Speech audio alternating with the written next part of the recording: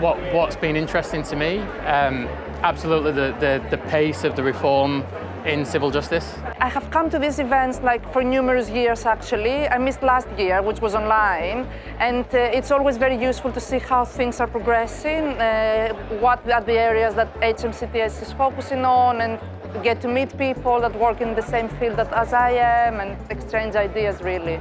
I've just been into the session on video hearings, and I thought that was absolutely fascinating to sort of find out what the new platforms is going to look like and what to expect. So I think I'm going to be really keen to see how that is rolled out. Also, it's very nice to attend an event in person.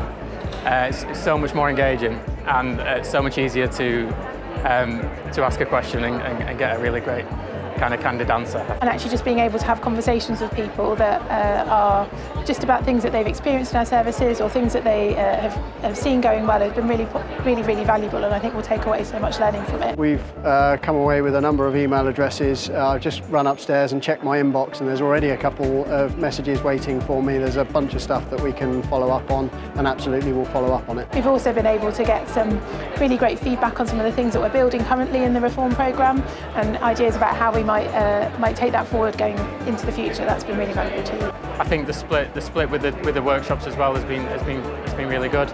I would like to have attended all of them, but I know that's potentially not possible. More of this, please.